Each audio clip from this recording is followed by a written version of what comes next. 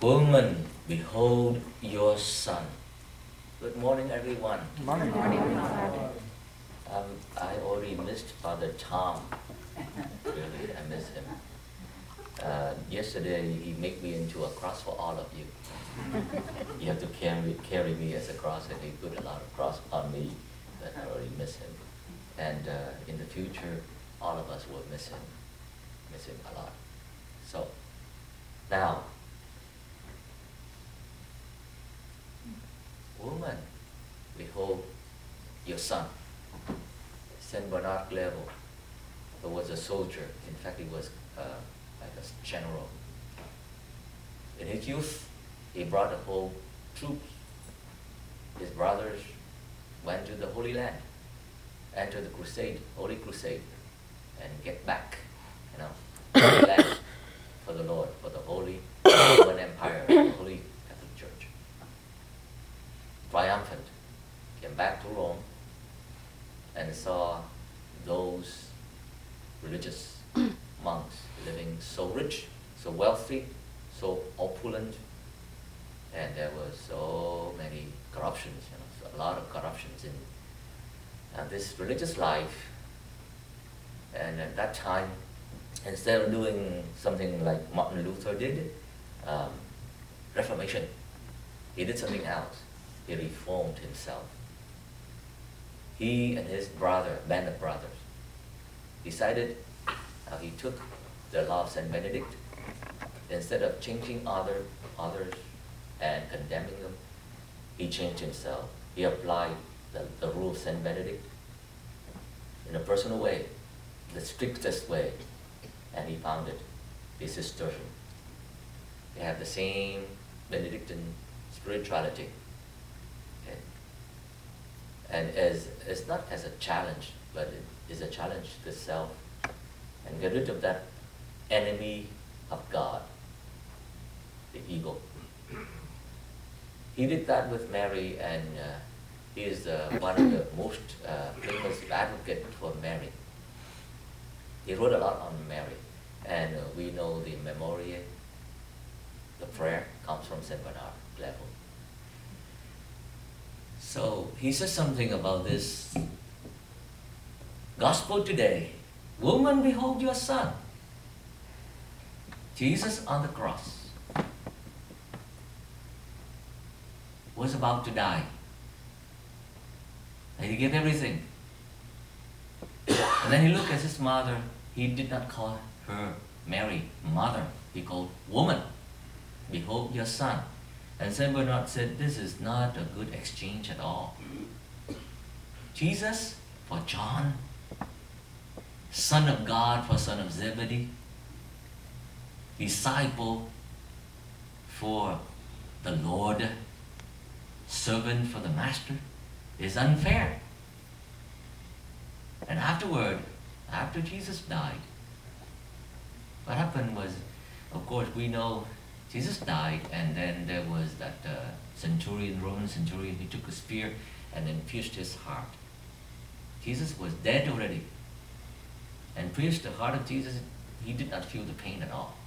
Who felt the pain? No, he couldn't feel anything. But Mary was the one. And I said this before, she would rather die for her son than allowing her son to be killed, but she could not.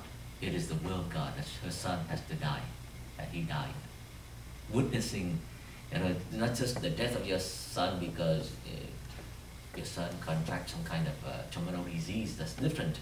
But here, condemned as a criminal and punished, okay, have this crucifixion as the most, like the severest of all punishment. Banished from the whole world, betrayed, and she was there, looking at him and observing and seeing what happened to her son. That is breaking, really piercing the heart of Mary, and that is really heartbreaking, and that is where we celebrate the sorrow of Mary today.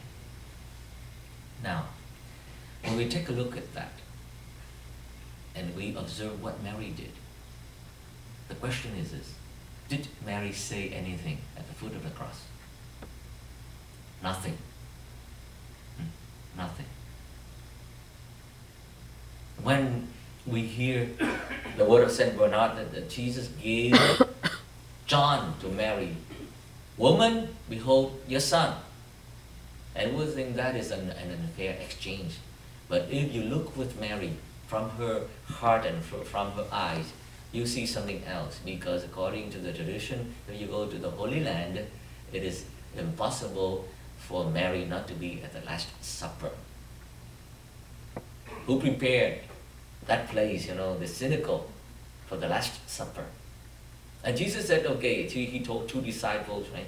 Go there and you see the man with the jug of water on his head and carrying the jug, and tell the Lord needs the room, right? Who prepared it? Well, the implication, from the tradition, not from the gospel, not from the writings, of course, Mary prepared it. She had to be there. And what happened at the Last Supper? Jesus instituted the sacrament of the Holy Eucharist, the sacrament of Holy Order. Now, as I, in my young priestly life, 18 years, and every time I celebrate the Mass, every time the Lord teaches me something new, every day, the one thing I know, this is beyond human comprehension and imagination.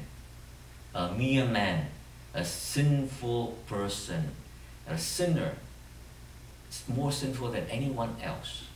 I deserve hell many times, 1,000 times.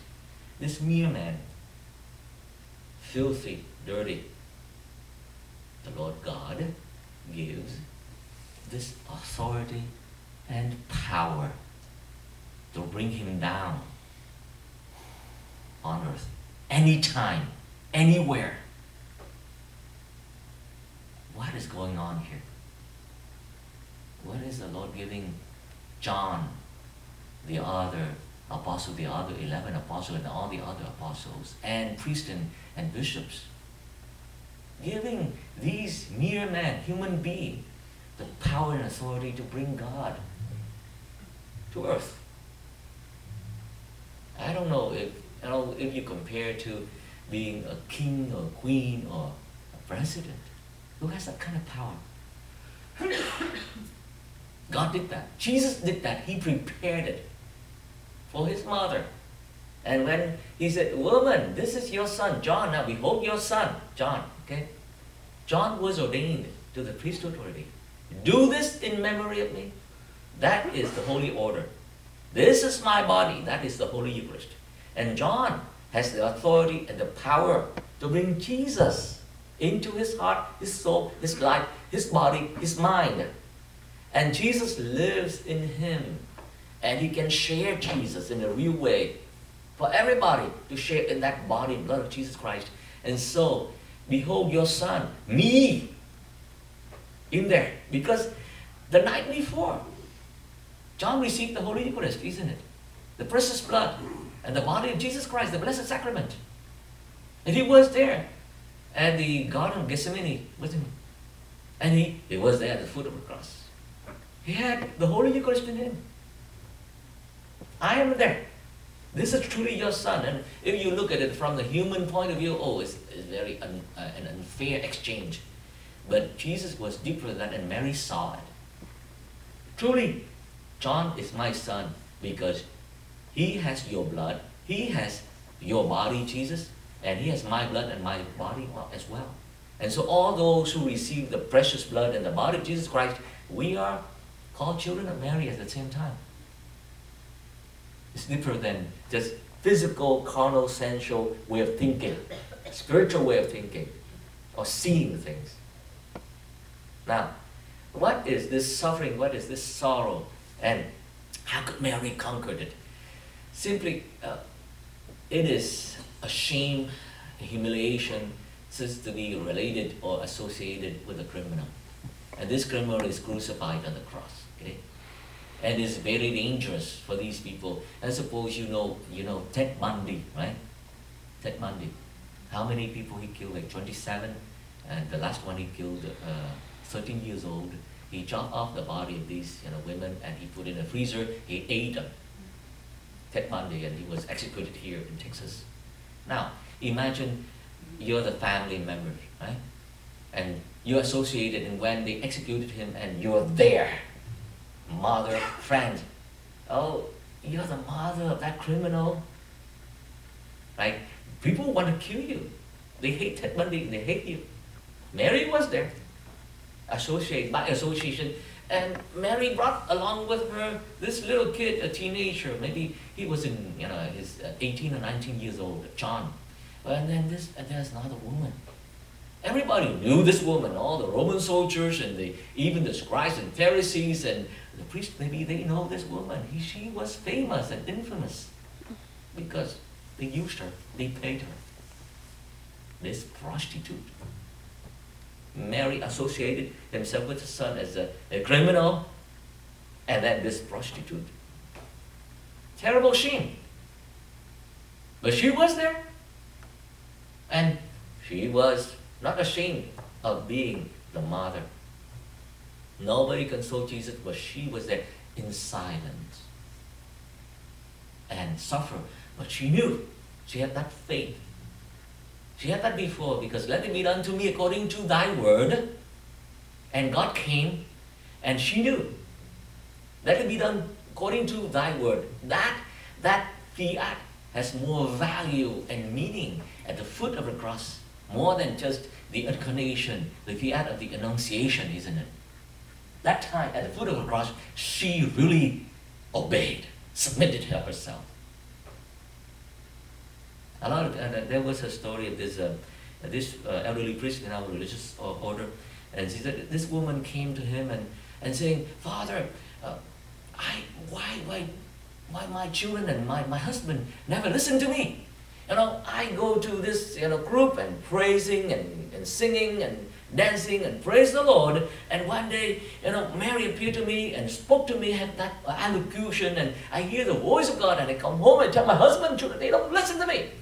And then the next week, St. Paul came to me and gave me this power of speaking in tongue and that fire to preach the good news. And I went home, I preached to my husband, my children, they don't listen to me.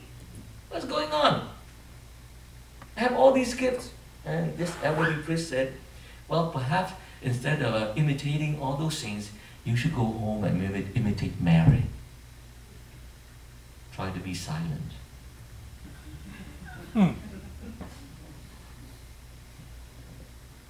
And then your husband, your children will listen to you. Silent suffering with joy, not the joy of the world, but the joy that is beyond comprehension. The joy of Mary. She saw Jesus. She saw. And she knew he conquered death. Suppose you have time, go to the Holy Land. Go there and feel what Mary felt. Feel it. It is not just talking about it. I encourage all of us to enter into that mystery of the sorrow of Mary. The sorrow because she loved. And let us pray with Mary, with one Hail Mary, and pray for our children who we confirm this evening. Hail Mary, full of grace, the Lord is with thee. Blessed art thou amongst women, and blessed is the fruit of thy womb, Jesus. Holy Mary, Mother of God, pray for us sinners, now and at the hour of our death.